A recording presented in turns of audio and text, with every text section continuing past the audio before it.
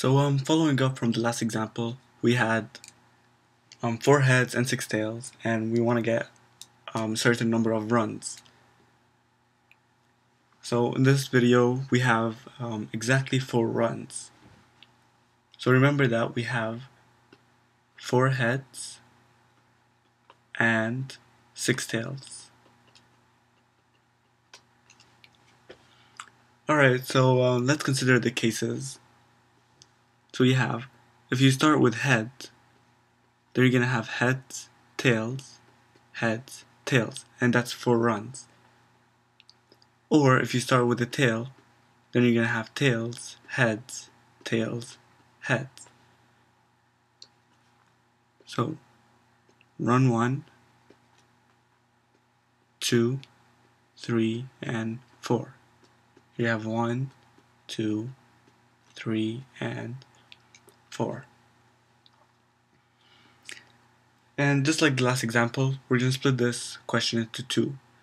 So the first part, we're going to have starting with the heads. So heads, tails, heads, tails.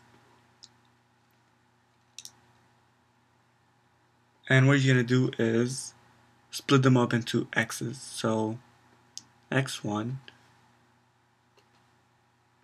x2, x3, and x4.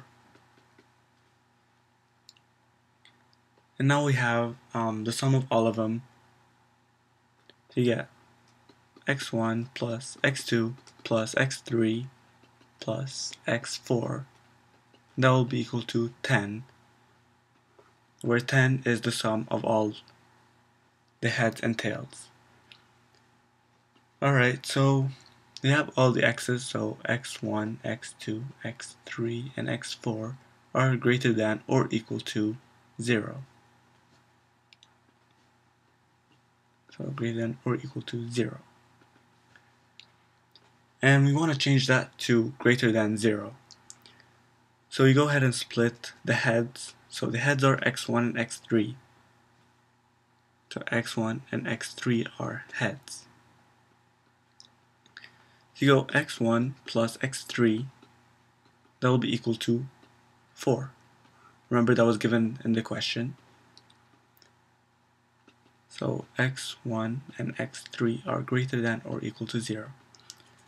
So just like last time, you subtract 1 from each variable. So minus 1 and minus 1. And on the left hand side, you also subtract 1 for each. And that will leave you with y1 plus y3, that will be equal to 2. And here you have y1 and y3 are greater than 0. That was the whole point of doing all of this, is to get rid of the equal sign here. Okay, so any yi is equal to xi minus 1. Okay, so now we're done with the heads part. And now the tails, we have 2 tails. So 2 variables for tails. So x2 and x4. And because we have 2, we're going to do the same thing we did here. If you only have 1 variable, you don't have to do it. So you have x2 plus x4 is equal to 6. Once again, 6 is the number of tails. And x2 plus, x4 is greater than or equal to 0. Once again, you want to change it to greater than 0. And just like here, you subtract 1 from each. So x2 minus 1, x4 minus 1, and then you subtract 1 on the right hand side as well. Okay, so what we're going to have is y2 plus y4 is equal to 4. And the 4 is because you're subtracting 1 for each x, where y2 and y4 are greater than 0. And yi is equal to xi minus 1. Alright, so what you're going to do is combine both cases. So if you combine this and that, you should get for the number of heads you have 2. Remember, n is the number of variables,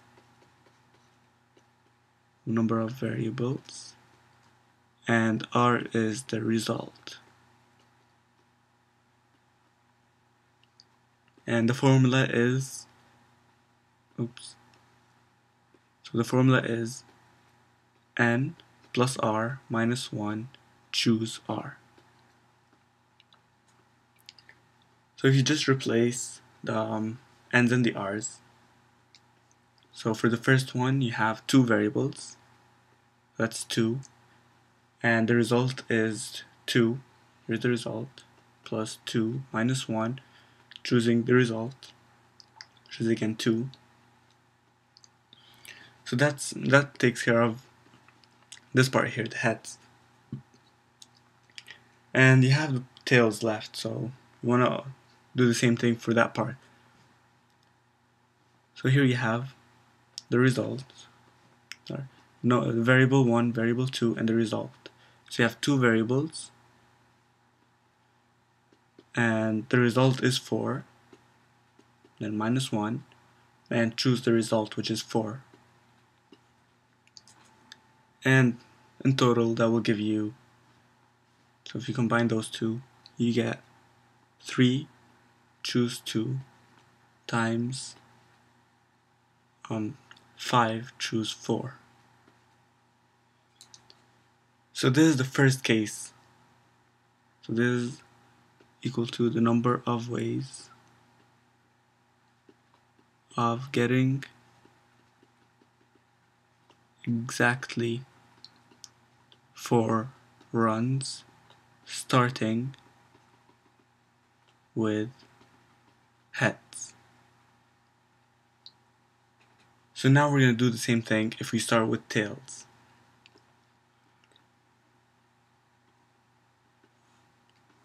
So if you start with tails, you're going to have tails, heads, tails, heads.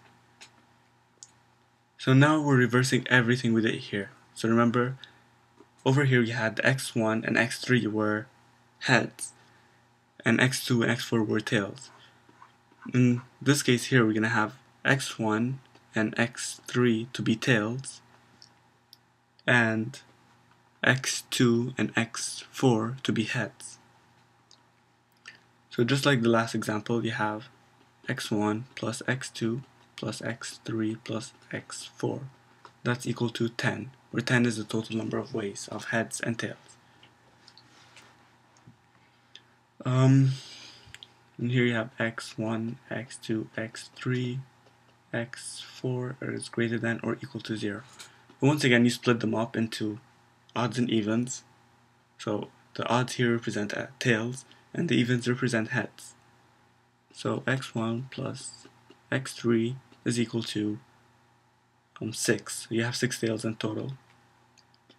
And x1, x3 are greater than or equal to 0. So now you want to split them up into, you want to get rid of the greater than or equal sign. So you have y1 plus y3 is equal to 4. So just like last time, you just subtract 1 from each. So minus 1 and minus 1. You have minus 1 and minus 1. And for the even part, you get x2 plus x4 is equal to 4. And then you subtract 1 from each, you get y2 plus y4 is equal to 2.